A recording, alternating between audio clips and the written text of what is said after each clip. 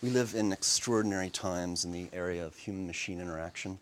Oscar Pistorius, born in South Africa, without fibulas, his parents had to make the very difficult decision to allow doctors to amputate his legs. Now he wears prostheses to stand, walk, and run, and I mean run.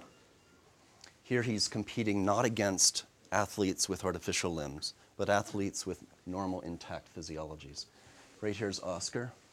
And what you'll see is that he wins this race. In fact, because of this race, the IAAF banned Oscar from competing in the Olympics because they argued that his prostheses confer on him an unfair advantage. It was appealed and the ban was overturned. I was an expert witness in the case. Sadly, most of the people in the world suffering from cognitive, emotional, and physical impairments are not well served by technology. This gentleman, for example, a US soldier, was hit by a blast near Baghdad. As you can see, he's missing 3 limbs, an arm, and 2 legs. This is his mobility. To me, this is unacceptable. Next. It's a new emerging, very exciting field called biomechatronics that seeks to advance mechatronic technological interventions that are implanted inside the body, attached to the body, and are in the environment of the human to restore function from a pathology, to improve the quality of life for the elderly. One exciting area is neural implants, an area where you can put small electronic package implanted into the brain. You can stimulate the brain in the future to treat such disorders as epilepsy, Parkinson's, and perhaps even depression. What's being done today is, in addition to that, is to extract motor intent. This is Matthew. He's paralyzed from the neck down. He has one of these implants developed by Cyberkinetics, United States. Through thought and decoding of those neuronal firings, he's able to directly control the cursor on the screen. He's checking his email. Here he's controlling an external device, the television, turning it on, changing channels. It's also been used to control an artificial hand in a wheelchair. Next.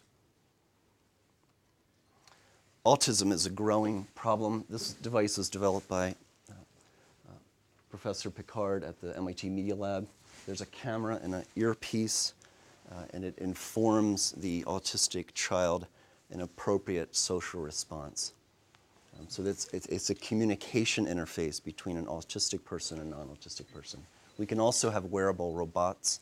In my lab, we're developing prostheses and exoskeleton. This is a powered ankle-foot prosthesis. It's the first prosthesis in history that restores a natural gait pattern. This person is walking in a completely natural way biomechanically. Look at his face. You can see he's very confident, very happy. He's only been using this device for 30 minutes at the time of this video. Next. We packaged the electronics in this box, and there's a small battery power supply under the pant leg. I'm wearing these devices. I'm an amputee myself. 2 of them. They're fantastic. I'm able to walk with normal metabolic rates and at normal speeds. So this is now being commercialized by a company called iWalk, so it's here now. In addition, we can imagine exoskeletons. This gentleman suffered a stroke, and he has what's called drop foot pathology, where there's a muscle weakness in the anterior compartment of the leg. This is his maximal ability to walk unassisted.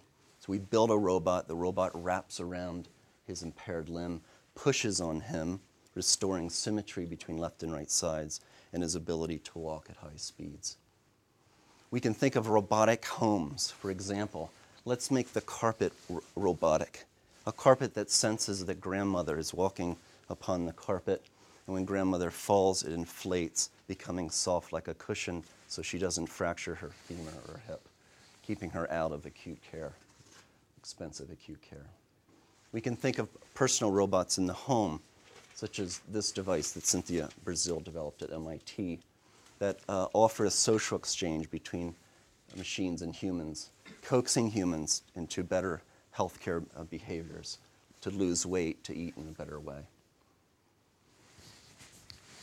The notion of worldwide work, the current network of information flow may one day be extended to networked computers. In that future, you could have healthcare practitioners embody robots within the home. And that healthcare practitioner can be thousands of meters away. So healthcare expertise can come to the home through this new infrastructure. So in terms of next, in terms of how can we make all these mechatronic devices at a reasonable cost, this is a fab lab advanced by Neil Gershenfeld at MIT. He's built fab labs across the world from Africa to Afghanistan. The fab labs have very sophisticated manufacturing capabilities so that communities can manufacture devices locally. So you can think of medical fab labs in the future. So to summarize, we see coming into the future a pervasive healthcare infrastructure comprising small and large mechatronics inside the body, attached to the body, in the perimeter of the human, the environment of the human, to overcome disability, to improve the quality of life of the elderly. Thank you.